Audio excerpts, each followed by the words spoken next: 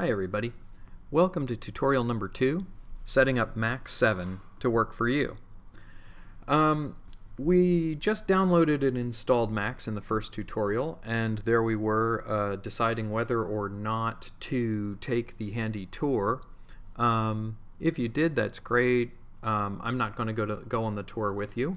Not that I wouldn't enjoy it, but I've already done that myself. Instead, I'm going to open Mac 7 up. My tutorial is still in Mac 6 because this is a brand new installation of Mac 7, and I, like yourselves, don't have the ability to do anything yet in Mac 7. So what I'm going to do is go up here and get a new file and just select a new patcher up there at the top, or you can push Command N on a Macintosh. That's probably Control N on a PC, and you get this window, and you'll notice if you look at this window that there's this big green thing here that says trial not started, therefore saving disabled.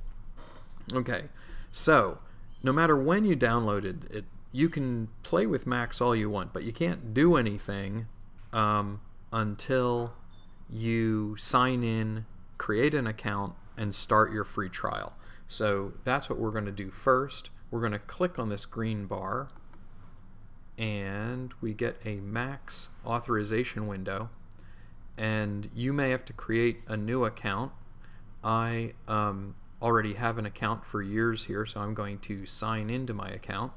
But if you have to create an account, just go ahead and do that, and then I'm going to sign into my account and get the little beach ball there. Check that we're connected to the internet. We are, thank goodness. Here's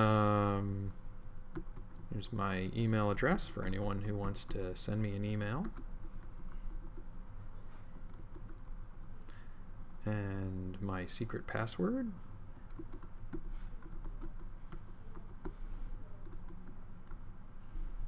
And we go ahead and sign in, and oh, right. I used the wrong password. This will probably happen to you. Let's try that again.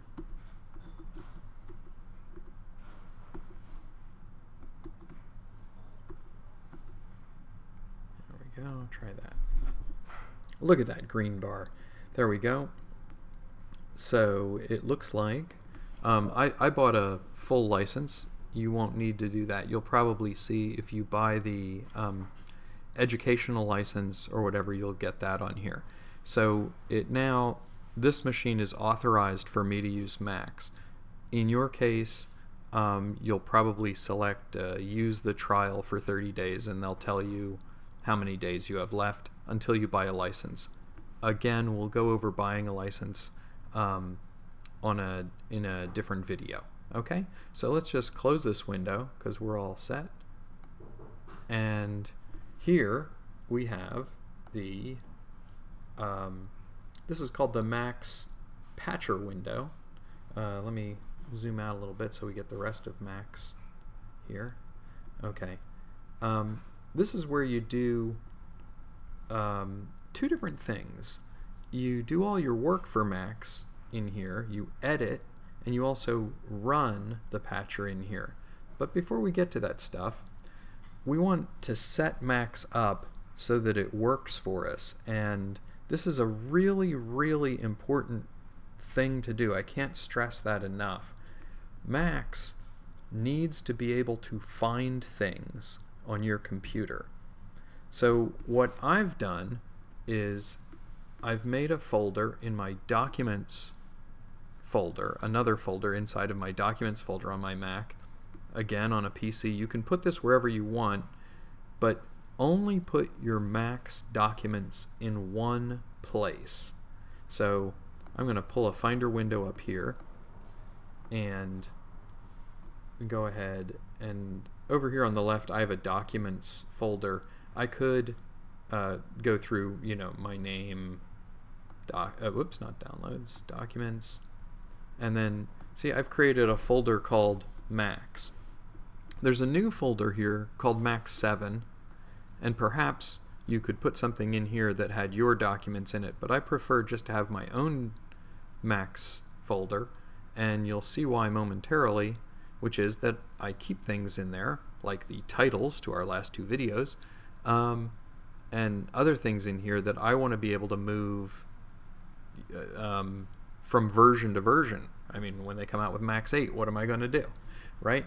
So make yourself a folder, remember where it is, and then, one other thing, do not put a forward or backward slash in the name of the folder.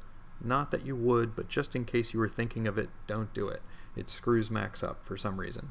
Okay, so make yourself that folder, and then go back here to Max, go up to the top to Options, and go down here to File Preferences. This is where Max goes to look for things that it's trying to find. So you can see it has a user library, John Reed, documents, Max 7 library. It has a global library that it's put into on for all users, and it has an examples place that it goes to look for things. Great, but we want it to be able to look in at least one more place. So we're going to come down here, click the plus sign, and you'll see user path 4 pops up here. Click on choose, and you get the window back. Now navigate once again to your documents, Max, and then I have to zoom out just to do this, and then click open, and what it does is it remembers that path and everything in that folder it can now find when it wants it. Every semester have students who their patcher objects go sort of dead. They don't function. They try to get it to work and it just won't function. And about half the time this is the problem. So remember this. If it can't find it, it won't find it. It's just a dumb old computer.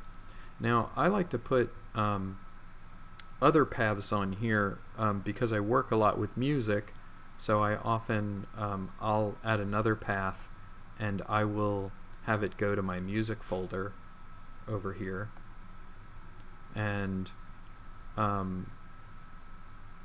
have a whole bunch of different things, but it can probably find all of them, so I just click on the music folder and click open, and now it can see that. Okay, so we can put that away. Remember to do this if you decide to put your files anywhere, well, anywhere on your computer really, but anywhere other than the Max 7 folder. It's also worth noting that when you save your file, so now we have a place to put it. Let's save this file, and we're going to save it as, so we come down here to save as. Alright, let's just say that I'm a student in a class and I'm going to be handing things in for my cranky professor. If I hand in my homework and it's labeled homework, he probably will get about 50 or 60 files like that. So what I would say is, at least while you're doing work for this, no matter what you're making, include your initials. So I'm going to say this is JR, and homework.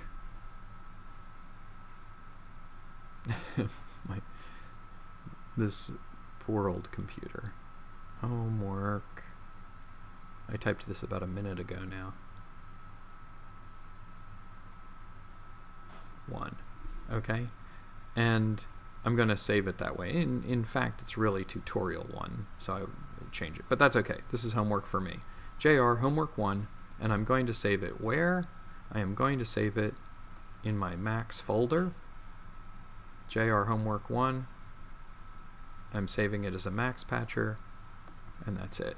Saved.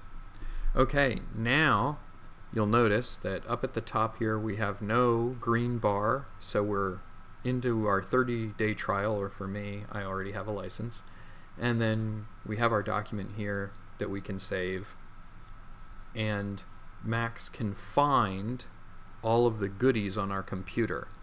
And I would say that, but it's not really true. I noticed when I opened Max on my other computer that when I went over here to the left-hand side and clicked on this, which is a really handy thing, new thing in Max 7, and let's see what it does there. It is the file browser. Well, this is the first time Max has run on this machine, and it's probably the first time it's run on your machine. So click on the file browser, and it's very likely that this will happen. No. It could be that the file browser will have to go through your entire computer and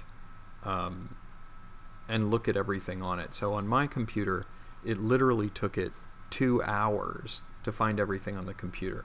The computer I'm using right now is pretty much wiped clean, so there's nothing on it. So this was instantaneous. But I would say as a way of getting ready for this class, go ahead, click on the file browser, and it may go and index everything on your computer so that it can find various pieces of music and things like that. So that's great. We've got our file browser here and our collections, and that is just fantastic. So very good. Max is now set up to work on your computer, and that's all we're going to do in this tutorial. I will talk to you later about getting started in Max, but now it's set up to run. Thanks for listening.